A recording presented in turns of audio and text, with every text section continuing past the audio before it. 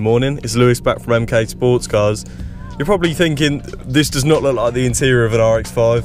You're correct, this is not an RX-5, this is my trusty Toyota Corolla. And we're about to make our way up to the NEC in Birmingham for the Practical Classics Restoration Show. Cue the time lapse.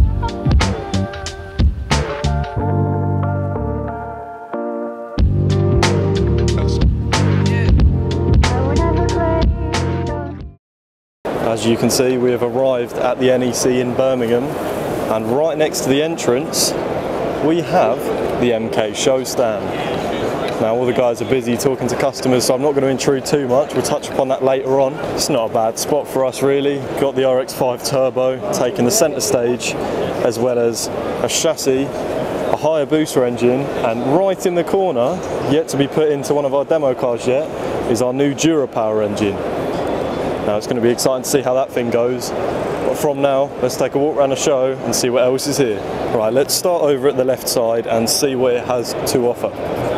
There's plenty of show stands here today, people selling some good bits, some restoration events going on. Over here we've got some posters and some artwork for sale. But we're not here to see artwork, we're here to see cars at the end of the day. Got a little Maguire's show stand. Along with the Maguire show stand, we've got a nice little slammed American Police Interceptor car. Not something you see every day, definitely. It's an interesting little show car to bring along. Looks pretty cool. Right, now we move over into the RREMC Rolls-Royce Employees Motor Club. Right, we're going to start off with a little Porsche 944. Alongside the 944, we have a little Morgan. Not something you see every day. Now look at that for an interior though. Some nice styles in there.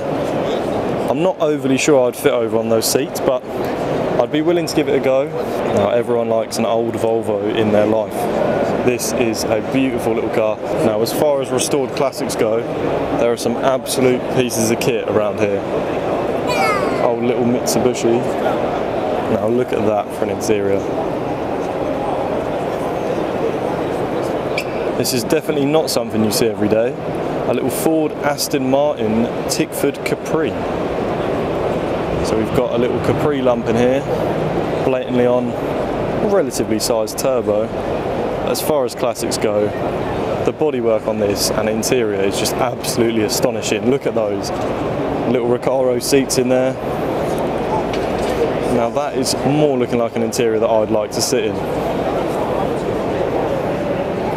What's interesting about walking around a show like this is it really does capture the sort of cars that you don't see on the road nowadays. I mean, if it was still a time where you'd see these every day on the road, I mean, let's just say this, I'd be driving my car more, put it that way. Right, we're going to head over here to the Porsche 924 Owners Club and see what they've got on stand. I mean, I'm going to have a guess here, I might be wrong, but there's probably going to be some Porsche 924s. And yeah, I'm correct. What a surprise. Yeah, I mean, I am a lover of a Porsche 924, but in moderation. But as far as restored cars go, I mean, this is mint. Look at that engine bay. Right, there's a bit of a different show stand over here. The Porsche Enthusiasts Club. I mean, that, I wouldn't really say it's a classic. It's a nice car. Right, let's take a look over here. Now this is more like it. Look at that. Now a lot of these cars are actually for sale, I believe. There's a little auction going on as we speak out the back. I mean, you really don't get to understand how big of a venue this is until you just take a look at all the walls around. I mean, this is just absolutely full to the brim with classic cars. And I've spotted a little Miata lurking, MX-5 Mark 1. Now, this is actually a Unos Roadster, an original Unos Roadster, I believe, which is sort of rare to see in this condition. but unfortunately we don't use these as donor cars over at MK. We stick with the Mark II or the Mark 2.5 purely because these Mark 1s are getting quite expensive these days. I mean, to find one of these, even in bad condition, you're looking upwards of sort of £2 which is on the pricey side, put it that way. Look at that, painted little rocker cover on there. Seriously cool little cars. Now this is definitely not something you see every day. An MG X-Power SV. Never actually seen one of these in real life before. And this is an absolute mint condition one of these. I mean, look at that bodywork. Unsure of the little carbon fenders on the side, but the car itself is absolutely mint.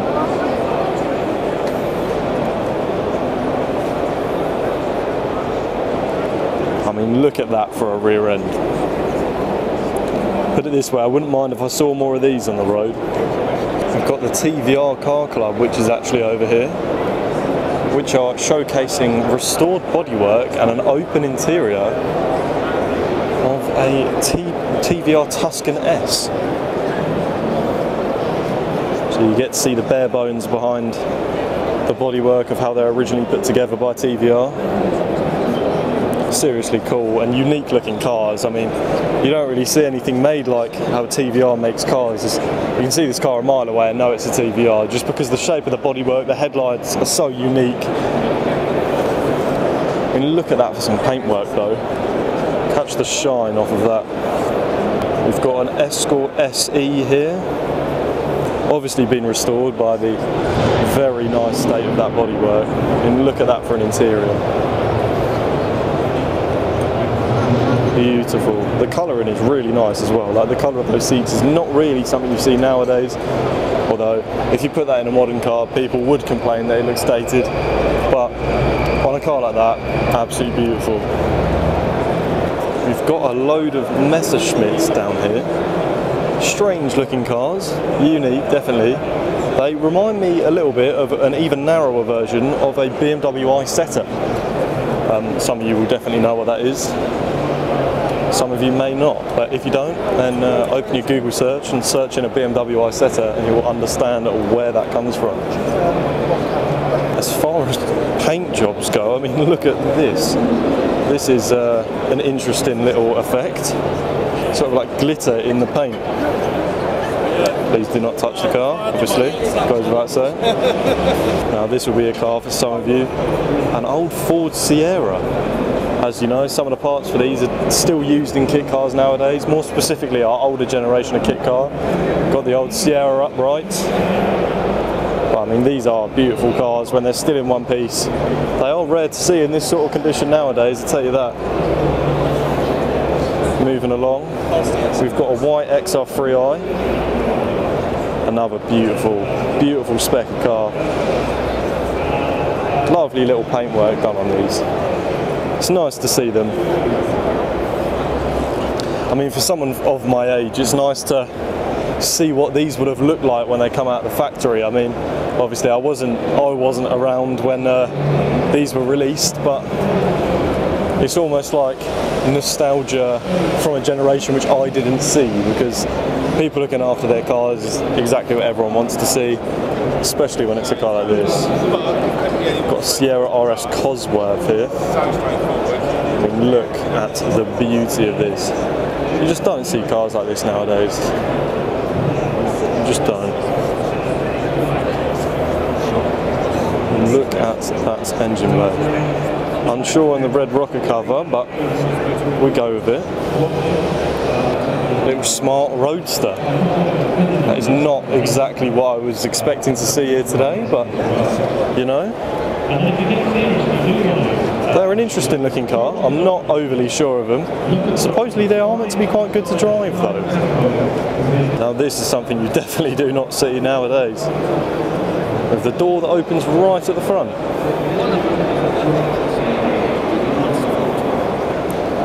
We've got a little Trojan here.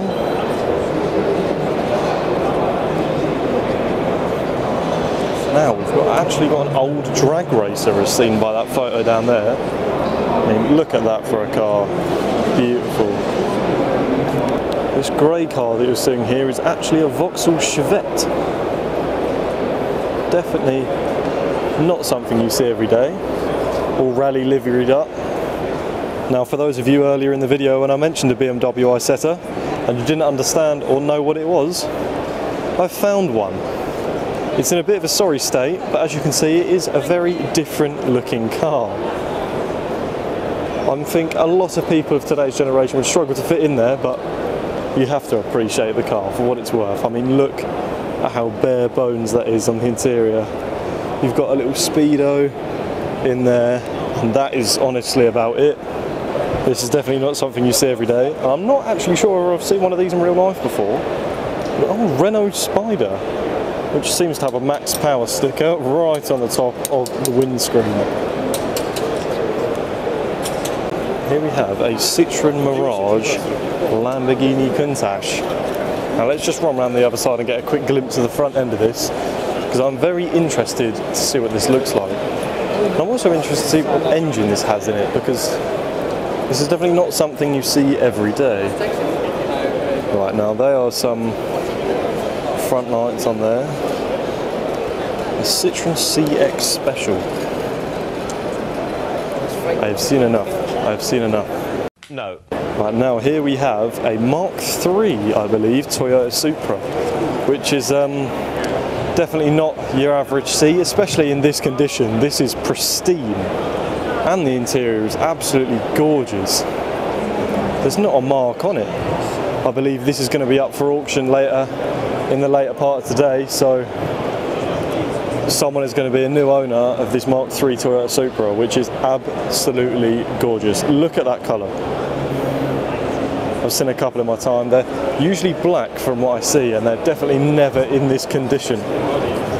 Bigger fan of this shape than I am the Mark IV personally, but obviously personal preference and all that. I'll come all the way down here. Moving along the same show stand, we do actually have a Mitsubishi Lancer Evolution 10. So a slightly newer gen. This has been listed up at $79,995. It's quite a lot of ask, but it is a lot of car. And they do go like absolutely anything. And look at that interior as well.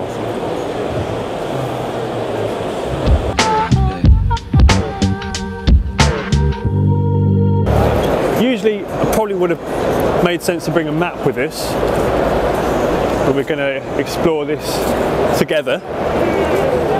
I mean, all of this makes me feel so old. All of this makes me feel so old. Holy hell. Hill and Imp rally car. Now, I suppose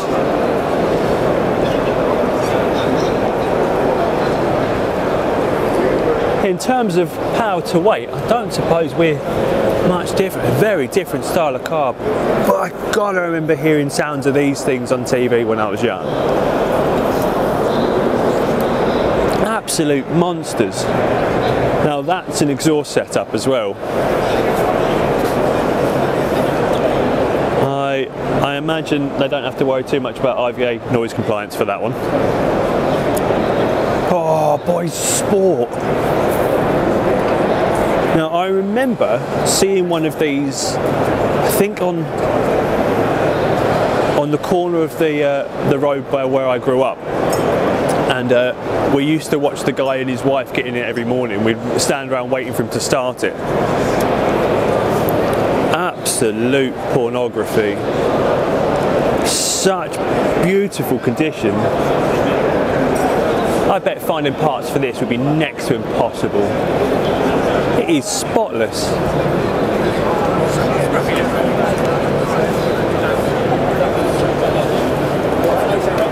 I mean, get yourself a Sunbeam nowadays. I wouldn't want to take it outside. I really wouldn't. I wouldn't want to take it outside. A little bit of old school call here today. We were a little bit unsure of what was going to be here, but I think we've got essentially the crossover between the race retro show and the restoration show, where everything was chopped and changed around after the cancellation of the last show. So we've been blessed with some Austin Allegros. Is that a Nissan Sunny? Shut the front door.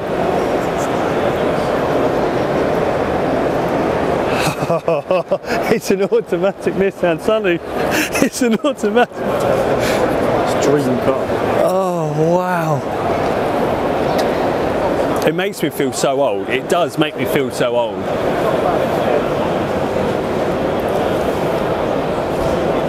Now the nicety for me is the majority of you guys watching these videos will think this is you know, an everyday occurrence to see these, so it doesn't make me feel so old. Oh look, it's a Rover with the bonnet up. Oh look, there's a Rover with the bonnet up. Oh look, there's a Rover with a bonnet up. Oh my lord. I mean, this goes back to when you'd polish your car with WD-40 in the morning, wouldn't you? Considering this was an Irish designed car, how much of this was fueled by Guinness?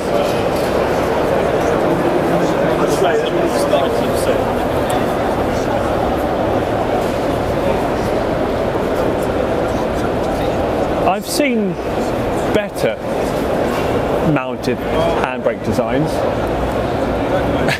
Can you imagine getting out of that with a handbrake up? You'd lose your kneecap. So this is Club Calibra. What's funny is probably about coming up to 20 years ago, I applied to join this group and get one of their window stickers. 2 days later, someone rear-ended my car and I never got to drive it. Club Calibra touring car. Now, you try and tell me that there is not a bone in your body that doesn't get excited by the look of this. How beautiful is that? Good Lord. So I had a 2 litre double over cam, 16 valve, it had midnight purple, and it was rear-ended by a female drunk driver, and I never got to drive it. I had full leather interior, leather door cards. The first time I sat in it, I thought I'd get 3rd-degree burns. What's the channel? What's the channel? MK Sportscars. MK Sportscars. Yeah. Tim. Tim, how you doing? Nice to see you. We got the option to buy one of these. We were going to trade our family Capri for one of these. My dad decided to keep the Capri for some dumb reason. And I was always angry at him because I always wanted one. 1700 made factory. Absolute gorgeous. Capri or Open Manor? What's your choice? What's your choice? This is beautiful, absolutely beautiful, but it's not quite the Open Man to GTE. Open Man to GTE is pornography on wheels, especially when it's in pristine condition. Good Lord. The only thing that gives this car away for its age is the reg.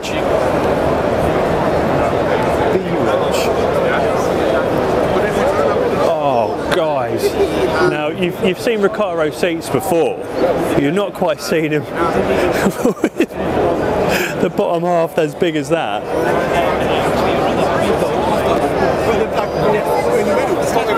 That's another one for viewers. Do we do seats in that print for the RX-5? I think we should. I think we should. Astra GT red top. Now, Astra GTE. We had a conversation. A lot of this was high school chatter about the SFI engines in these. Now, everyone had, I suppose from my age, everyone had pictures on their wall, and I was from the age of where I had all of these on my wall. So, as much as Stoney was cancelled and that's really upsetting, kind of not that upset anymore. Hey guys. Oh, blimey.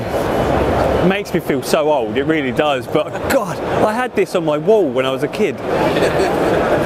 Oh, God. Hello.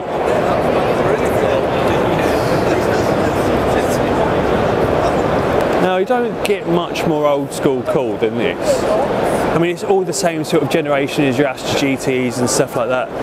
These were all spoken about in hushed tones when I was a boy.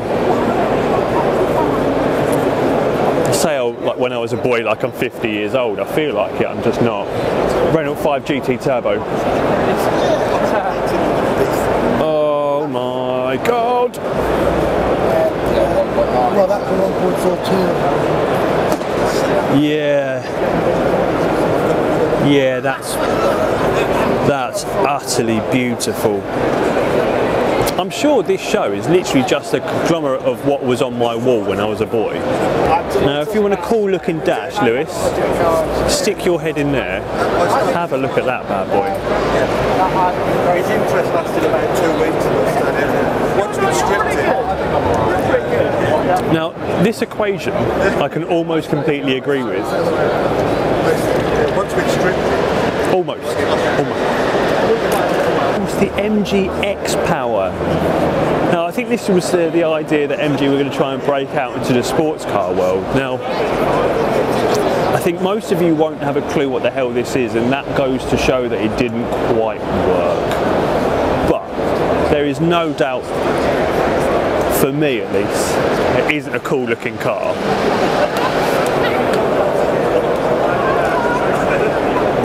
So, what do we reckon? Can we fit that engine in an RX-5? Why is it looking at the floor? Because you're looking at the floor. You're not happy bunny.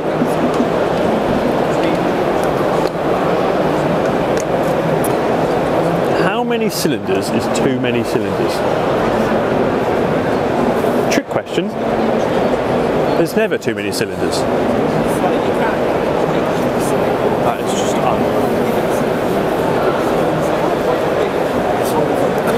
It's a scary thought process to think that things like this will never be made again. With ULEZ compliancy, Euro 6 emission laws, and how life's going, none of these things will ever be made again, except for maybe in someone else's shed. And it just feels sad. Like, a lot of this is just end of life stuff, and it breaks my heart. But the fun fact about the TR7 was that the back end was essentially cut off during the design phase because they ran out of money. It was meant to be buttresses towards the back end of the car. It was made so terribly and cheaply that nearly 95% of them all rotted away within the first year of use. But yeah, if you had to change a headlight on that, right, and you left it in your boot, right, let's do this. Right, we're going to walk from the front of the car. 1, 2, 3, 4, 5, 6, 7, 8, 9, 10, 11, 12 steps to get into the boot of the car where you left your bulb. Do you know what's funny about the bonnet of that?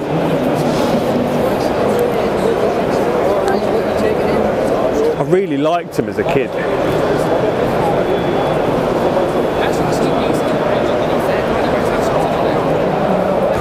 Manual Corvette Stingray. Cabriolet.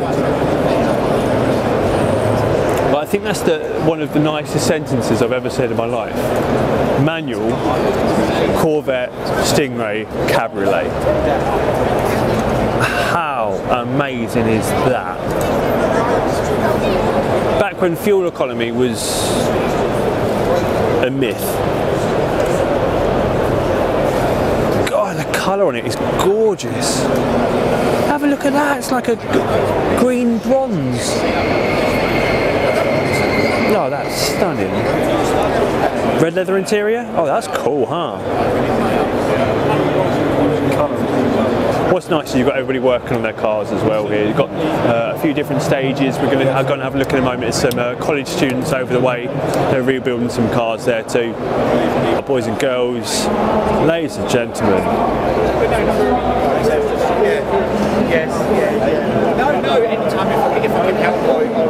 You can't go wrong with an Escort. And what's funny with an older Escort is it doesn't matter what the paintwork condition is, it's still going to look gorgeous. There's no two ways about it. Like, oh, throttle bodies too. You imagine the noise out of that at full chat. How smart is that? Being supercharged is the only way forward. You've also got to stick a giant blower on that. Is that nitrous? Shut the front door. Is that nitrous? Who's got the death wish to drive this? That crazy man there. The one looks like an actual man.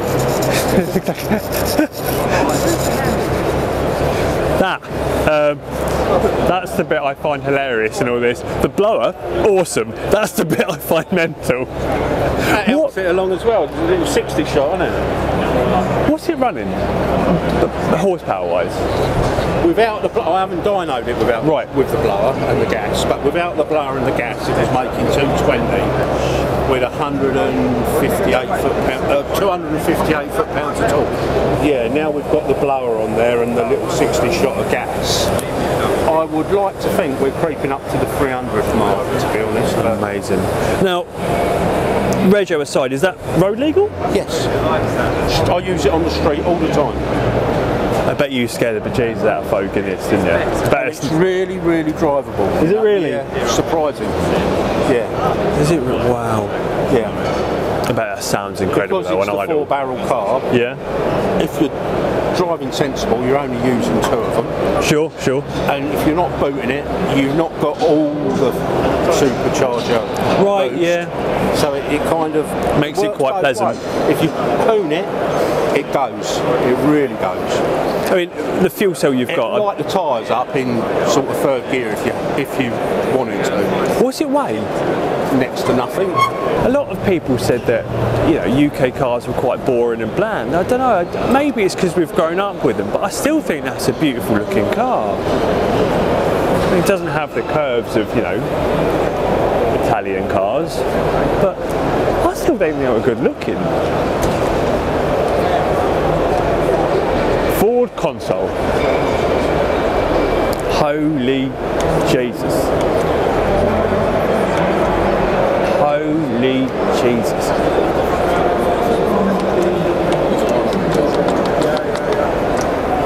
Now that is an interior. Have a look at that. It's like a velvet floor. Or you can have checker plate floor. Stop what you're doing. Ignore everything else. There's a reason this is surrounded by folk. How cool is that? Right, Sean and I had a conversation yesterday about this, like the best colour combination for the Talbot Sunbeam. I'm with the blue, Sean is with the black and silver. I want to know what people think about this, because I think the blue and silver is such a cool look, but Sean's very stuck in his ways and think they should only be in the black and silver. What do you reckon?